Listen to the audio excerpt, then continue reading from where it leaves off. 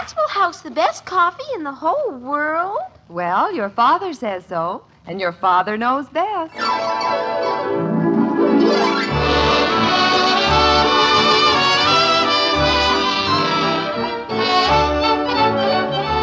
Yes, it's Father Knows Best, transcribed in Hollywood, starring Robert Young as father. A half-hour visit with your neighbors, the Andersons. Brought to you by Maxwell House, the coffee that's bought and enjoyed by more people than any other brand of coffee at any price. Maxwell House, always good to the last drop.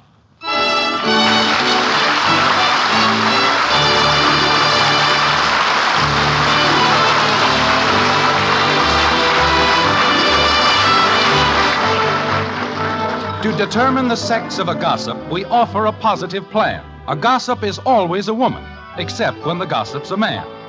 There's a little bit of gossip in the best of us, isn't there? Not that we want to talk about people, perish forbid, but, well, one thing leads to another, and you know how it is. That's the way it is with the Andersons, at any rate. They'd rather die than gossip about their friends. And they don't, except on very rare occasions, like this. Janie, she didn't. She did? Well. Betty. Just a minute, Father. Janie, you know I don't like to talk about people, but... Well, Marion didn't exactly see her, but her cousin Phyllis has a friend. Betty, for the love of Pete, I've got to use the phone. Just a minute, Janie.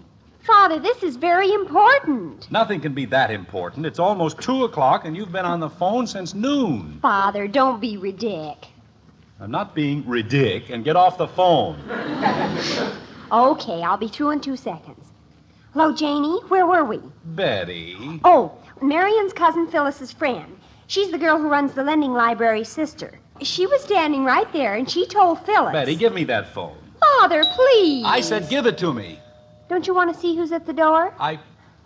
All right, but as soon as I come back, I want the phone. Jumping creepers. A person can't even talk for 5 minutes. 2 hours. So help me, she'll wind up with a cauliflower ear. Jim, the doorbell rang. I know, honey. I'm answering it. Hello, Jim. Hello, Elizabeth. Come on in. Well, you look like your best friend just told you. Not on the phone, he didn't. What's that? What? Oh, you mean Richard. Sing for the nice man, Angel. Such a sweet thing. I'd be lost without him. Where's Margaret? I think she's still in the kitchen. Margaret, Elizabeth Smith and Richard are here. Who? Elizabeth Smith and Richard. Richard is a canary. Father, please. Well, he is. Look at him. Oh, isn't he a joy? Sing for the nice man, Richard. I suppose when you got him, he wouldn't do a thing. Well, Elizabeth, what a lovely surprise. Margaret, darling. Father. Just a minute, Benny. Elizabeth, show Margaret your trick. My what? It's very good. I mean, it really is. This is a Hartsmartin roller and one of the finest singers in the world. Watch this. Sing for the nice lady, Richard.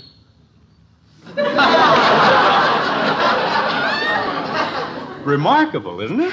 Jim, really? Don't pay any attention to him, dear. He's in a mood. I'm not in a mood. I'm making polite conversation. Well, Elizabeth, you look wonderful. Well, I don't feel wonderful. That's why I'm going to my mother's. You aren't. She just said she was. Jim, please. Can't I even listen? Father, I'm through with the phone. No. But if you're not going to use it right away... I am. I'm going to use it right now. Go ahead, dear. All right, but Elizabeth, will you please explain one thing? Why the canary? Jim. Well, there's nothing mysterious about it. I just want Margaret to take care of Richard while I'm at my mother's. That's what I thought. And we'll be glad to. Won't we, Angel? Yes. Will you excuse me, Elizabeth? I have to make a phone call. You go right ahead. Men. Aren't they the nosiest things you ever saw? Well, they're better than nothing, I suppose. Now we're a refuge for homeless canaries. Richard. Next thing you know, they'll be parking their husbands over here. He's so well housebroken. Hello, Sam. This is Jim Anderson. Fine. Say, Sam, about the game tomorrow night, would you mind playing over here? Well, Helen Phillips has a cold, and George said, what? Oh, the usual crowd. Jim Hathaway, Ed Davis, Hector. Say, wait a minute. Maybe Hector won't be here. Oh, Elizabeth's going home to her mother's, and... Hold on, Sam. I'll ask her. Elizabeth? Yes, Jim? I'll be right with you, Sam. Elizabeth, is Hector going with you? To my mother's? Heavens, no. This is going to be a vacation. Oh, well, then it's all right to count on him for the poker game tomorrow. Well, I wouldn't count on Hector for anything. He hasn't been home one night since he got that Betsy Ross candy account. Keeping him pretty busy, huh? Well, night and day. I don't think he even knows I'm leaving. Well, I'll mention it to him next time I see him. Thank you, dear. You're so sweet. Oh, you just say that because it's true. Hello, Sam. Sorry to keep you waiting. No, Elizabeth's going alone, but we'd better not count on Hector. Well, he's got this new deal with Betsy Ross, and... Oh, no, it's been going on for some time. Well, don't worry about it, Sam. We'll get somebody. Okay, see you tomorrow. 8 o'clock over here. Right. Good night, Sam. Say, Elizabeth, where are you going? I'm going home. Do you have any objections? Of course not, but... Leave her alone, Jim. She's got all her packing to do. No, I don't think I'll ever get it finished. What time does your train leave? 9 o'clock? Well, if Hector can't take you to the station... Well, he'd better take me to the station. Betsy Ross or no Betsy Ross. Don't worry about Richard, dear. We'll take extra special care of him. Won't we, Jim? Sure. See that he gets a lettuce leaf every day, and be careful that he doesn't get his feet wet. We'll be careful, dear. I'll give him a rub down every night. Jim. Bye. Goodbye, Elizabeth. Have a wonderful time. Thank you. Give my regards to Broadway. Jim Anderson, when you decide to act silly, Mom. telling Elizabeth you'd give Richard a rub down. Well, what did she want me to do? Take him for a walk around the block? Hey, Mom, where'd the canary come from? We're minding it for Mrs. Smith. Too bad about the divorce, isn't it? What divorce? Mr. and Mrs. Smith. But how many times have I talked to you about carrying tales? I'm not carrying tales. I just said it was too bad about the divorce. That's all I said. I knew it. Honey. I knew Elizabeth wasn't running off to her mother's for no reason at all. Good grief, Margaret. Just because a 15-year-old boy comes in with a wild story... It isn't a wild story, Dad. Stevie Long said his mother said she even saw the broken dishes. What broken dishes? The ones Mrs. Smith threw at Mr. Smith. Jim, how horrible. I don't believe it. Why, she was just here. Wouldn't she have said something? I think she did. Don't you remember? She said you couldn't count on Hector for anything. And then she complained about being left alone. But Hector was working. She knew that. Did she? That's the question. Honey, you've known Hector as long as I have. Does he look like the sort to... Well, does he? Mommy, isn't it awful? Good grief. We're in here, Angel. Mommy, do you know what I just heard Mrs. Phillips tell Mrs. Hathaway? Helen Phillips. Now, there's a great authority for you. Jim, please. She couldn't tell the right time if she had Big Ben sticking out of her ear.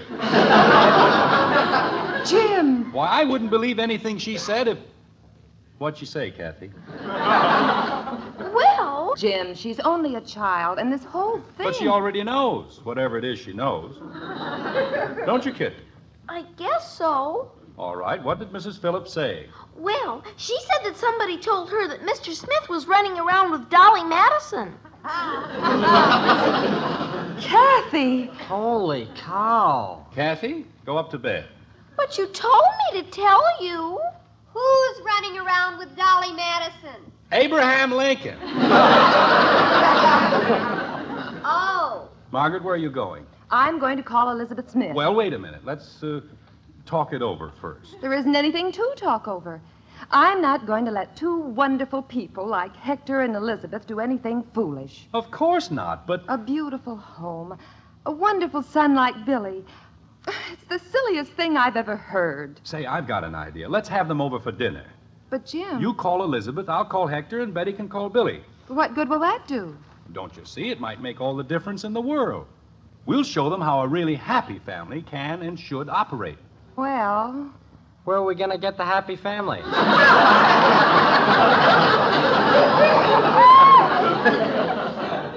We're the happy family. Oh. You know, it might work at that. Can I play too? We're all going to play. We're going to put the Smith family back together again if we have to use glue. If we can just convince them... Oh, dear. What's the matter now? We're having lamb chops. And if the Smiths are coming, there won't be half enough. Bud, you'll have to run down to the market. It's Kathy's turn. I'm only a little girl, and I can't carry a big, heavy package. This is meat. We can't afford a big, heavy package.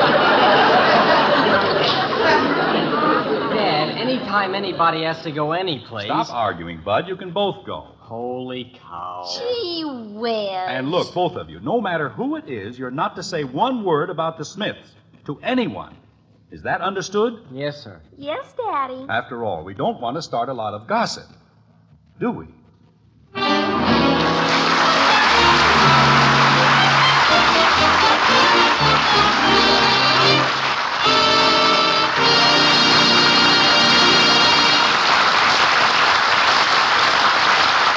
Has Hector Smith done his wife wrong? Can the Andersons believe the rumors they've heard? Well, that's the trouble with gossip. You can never be certain. But about some things you can always be sure. Take coffee, for instance. When it comes to truly good coffee, rich, satisfying coffee with a flavor you enjoy cup after cup, you can count on Maxwell House coffee every time. And you know, that's exactly what most folks do. Yes, more people buy and enjoy our Maxwell House coffee than any other brand at any price. The reason, of course, is flavor. Wonderful, good to the last drop flavor you get in no other coffee, only Maxwell House. Know why? Well, coffee grows all over the world in countless grades and varieties. But on the mile-high mountain plateaus of Latin America, there grow a few select extra flavorful varieties. And it is these that first and foremost are chosen for Maxwell House. For example, fancy Manizales coffees are selected for fragrant mellowness, superb Medellins for extra richness, choice Bucaramangas coffees for fine, full body. And only Maxwell House knows how to blend these superb vintage coffees in exactly the right proportions to create that world-famous good to the last drop flavor. No other coffee tastes like Maxwell House because no other coffee is made like Maxwell House. You'll see what I mean the very first time you pour a fragrant, flavorful cup of our Maxwell House coffee. It's the one coffee that's always good to the last drop.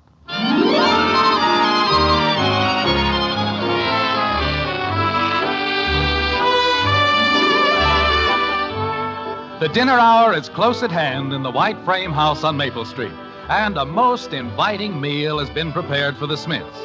Lamb chops and succulent garden peas, snowy white potatoes with islands of yellow butter, and an oven full of Margaret's delicious biscuits. And that isn't all. The Andersons have made some other preparations as well, like this. Daddy, a car just drove up. Let me see. It's Mr. Smith, but he's alone. I know. The others will be along later. Now, do you kids remember what I told you? Yes, Daddy. All right. As soon as he rings the bell... Jim, don't you think you're overdoing this a little? Of course not. We've got to look like a happy family, don't we? I suppose so. And what looks happier than a group of bright-eyed children? All right, places, everybody. I don't think I can stand this. Now, look, Margaret. Let me know when Elizabeth gets here. I'm going back to the kitchen. That's the trouble with this world. There are too many cynics. Hey, that's pretty good. Kitchen, cynics, get it?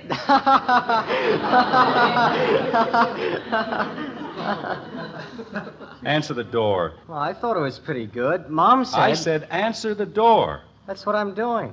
Fine sense of humor this family has. All right, girls, remember, look happy. Greetings, Mr. Smith. Welcome to our happy home. Don't the Andersons live here?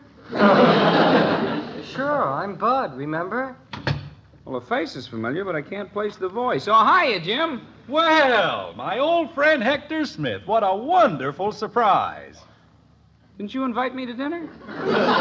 Of course. Then what's the big surprise? I mean, we're glad you could make it. Aren't we, girls? Yes, Daddy. We certainly are. What are they supposed to be, Meredith Wilson's talking people? They're just my happy little girls. Aren't you, girls? Yes, Daddy. I'm happy, too.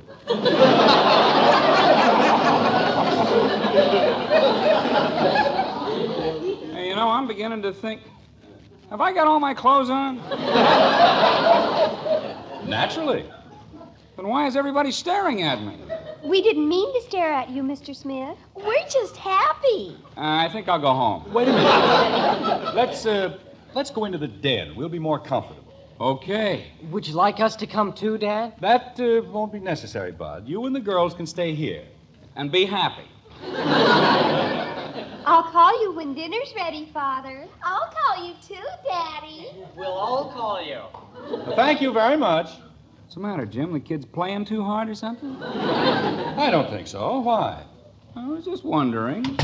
Say, Elizabeth isn't here yet, is she? No, not yet. Sit down, Hector. Oh, thanks. Oh, boy, does that feel good. You know, I was saying to Margaret just the other day. I should have had my brains examined when I took that Betsy Ross account. It's murder. Yes. I was saying to Margaret just the other day. You know, I haven't had a night off in weeks. You know, Hector, I was saying to Margaret. Father. Betty, Mr. Smith and I. But this'll only take a second, Father, dear. Would you like me to bring you your slippers? No, thank you, Betty. I'm quite comfortable. Well, if you need anything, just call. All right, dear. Goodbye. What's the matter with her? Nothing. She just, You know, Hector, marriage is like an ocean liner. You run into all kinds of weather. Daddy! Kathy, I'm trying to talk to Mr. Smith. I know, Daddy. Would you like me to bring you a pillow or something? Why? So you'll be more comfortable. Oh, well, I'm quite comfortable as I am, kitten, but thank you just the same. You're welcome. Goodbye. Jim, what's going on around here? Why, not a thing. What were we talking about? We weren't talking about anything. Hey, don't those kids ever leave you alone? Sure. Oh, I know. Hector, you'll find as you sail your ship on the troubled sea of matrimony. It's enough to drive a guy nuts. Heck, will you please let me finish? Oh, well, go ahead. All right. Now I don't remember what I was saying. You were talking about boats. Oh, that's right. You see, Hector, marriage is like a boat. I know. They can both make you sick. Look, if you'd rather make jokes... Say, Dad. Good grief. What is it, Bud? Would you like me to run down to the drugstore or mow the lawn or anything? What for? I don't know. Bud, excuse me a minute, will you, Heck? I have to fix something in the hall. Okay. While you're at it, why don't you tell the kids about boats and things? Bud, how do you expect me to accomplish anything if you keep running in and out of the den? I wasn't running in and out of the den. Is it working, Father? And you're another one. What? Every time I open my mouth, one of you sticks his head in. Do we sound happy enough, Daddy? You sound like the swing shift in a boiler factory. But you said... I said we had to make Mr. Smith lonesome for his family. Did we? We sure did. I think he's leaving for Siberia in the morning. For a vacation? Yes. Oh. I don't know why it is, but any time I ask you kids to do anything... We were only trying to help, Father. Well, you did a great job. You're welcome. Next time I stick my neck out... Oh, hello, Elizabeth. Where is he? Where is that worm? Why, Elizabeth. After I gave him the best years of my life. The best years of my life. Why don't you kids go into the kitchen? We'll have to do stuff. Go ahead and stop arguing. Come on, Bud. Holy cow. Gee whiz, just when it gets interesting. Now, look, Elizabeth. Elizabeth! I thought I heard... Sweetheart, what's the matter? Keep away from me. Don't you dare touch me. What? Hector, why don't we all sit down and talk it over? Talk what over? People staring at me, sympathizing with me. For what? What did you do? What did I do? Look, Hector, this whole thing... What thing? I don't know what you're talking about. Won't do you any good, Hector Smith. I know all about that woman on Madison Avenue. What woman on Madison Avenue? Barbara Pritchie. Sweetheart. any Barbara Fritchie, do I, Jim? Of course not. It's Dolly Madison. My pal. Look, Elizabeth, I don't know what this is all about. All I know is Jim called me at the office. Stay away from me. Don't even come near me. Jim, do you know what she's talking about? I don't like to say anything, Hector, but after all, well, you had to expect something like this, didn't you? You mean this comes with the dinner?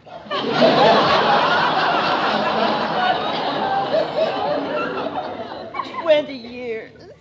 20 long years. And he throws me away like an old glove. Now I think I'm going nuts. Nothing makes any sense. Now, wait a minute, both of you. This is the sort of thing a lot of married people have to go through. What is? A period of readjustment, of getting things straightened out. After all, Hector's in that dangerous age, aren't you, Hec? Oh, I'm a real dangerous fella. Elizabeth, you poor angel. Oh, Margaret, what am I going to do?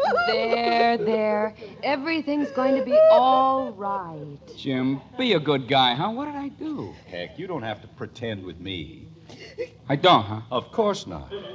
You're with me in spite of everything, huh? In spite of everything. Okay, but tell me one thing. What did I do? Well, if you want it like that. Excuse me. Now, let me see. I was sitting in my office and the phone rang. Then I said, hello. And he said, would you like to come over for dinner? And then I said, sure. And he said... Where is he? Where's my father? He's right here, Billy. Oh, my boy. My poor fatherless boy. Fatherless? Hey, what happened to me? Billy, you poor thing. Isn't it awful? I don't know. We've got to be fair. We've got to let him tell his side of the story. Don't we, Mr. Anderson? That seems reasonable. All right. We're listening, Father. Go ahead with your story. Okay. There were these two Irishmen, Pat and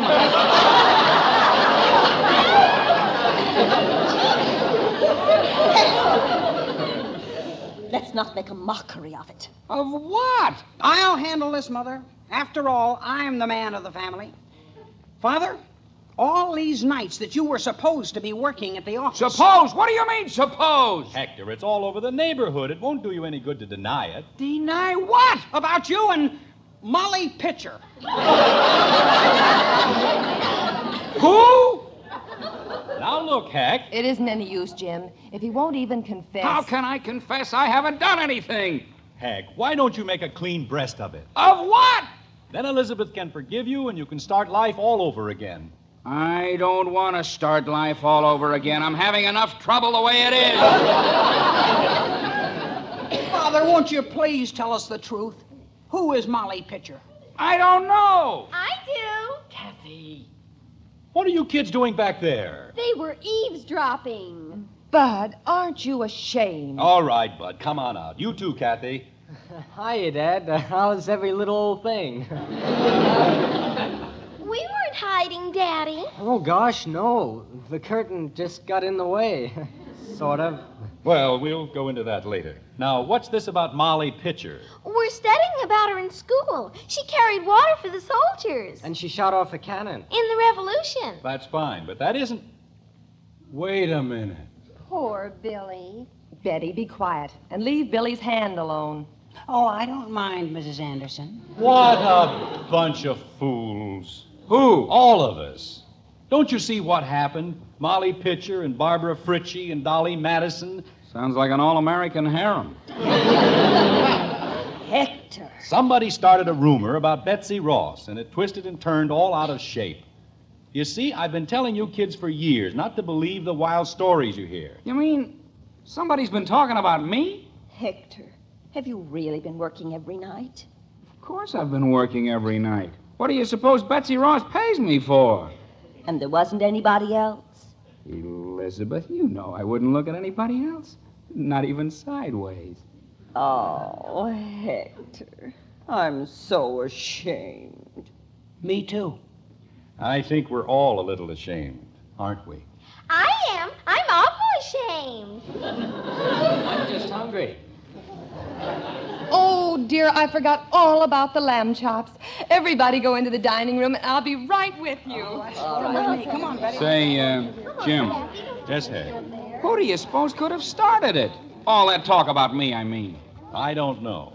But if I ever do find out, so help me, I'll wring his scrawny little neck. That's my pal. Yes, sir.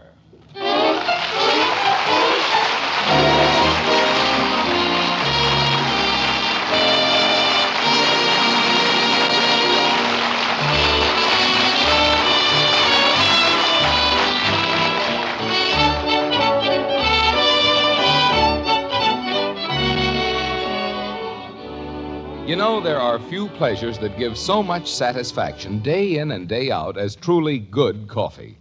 And throughout the country, that means our Maxwell House. The coffee that's bought and enjoyed by more people than any other brand. Why? Because of flavor, rich, tempting flavor that just naturally makes the world look rosier somehow. You'll see first time you try a fragrant, heartwarmingly good cup of our Maxwell House coffee. After that first satisfying sip, you'll know why America loves Maxwell House best. Then just count all the truly good cups you get from each pound. You'll agree it's Maxwell House for value, too.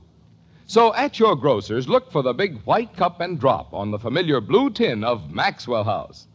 Take home the one coffee that's always good to the last drop.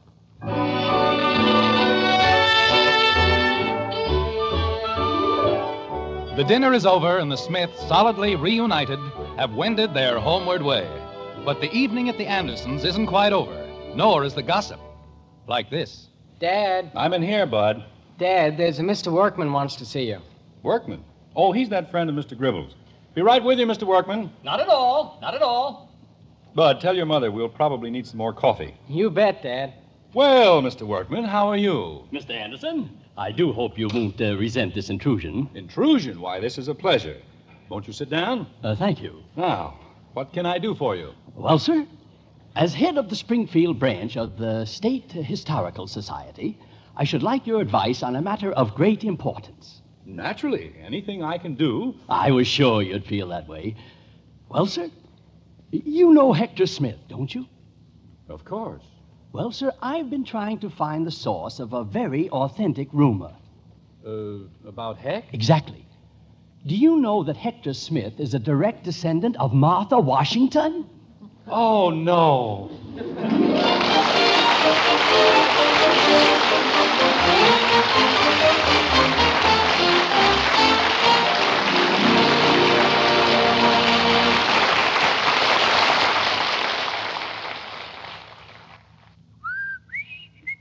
Boy, I'm happy. Got a new love. Good looking. Beautiful, gorgeous cherry red. Lips? Heck no. I'm talking about cherry Jell-O. Fruit rich and delicious. My favorite flavor is strawberry. Strawberry, raspberry, cherry, orange, lemon, and lime. All 6 Jell-O flavors are delicious and so easy to fix. Easy on the grocery bill, too. Yup, thrifty to buy, easy to make. Jell-O for red letter desserts. So off to the cupboard you go and reach for Jell-O.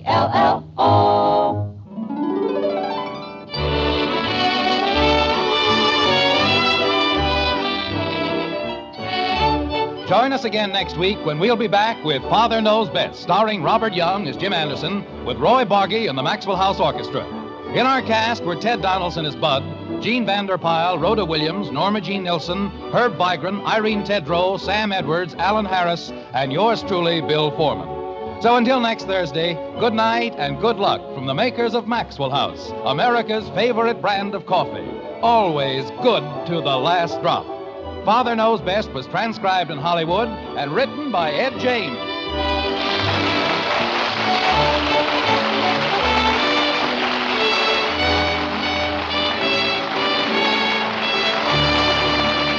Join Mr. Keene, Tracer of Lost Persons, tonight on NBC.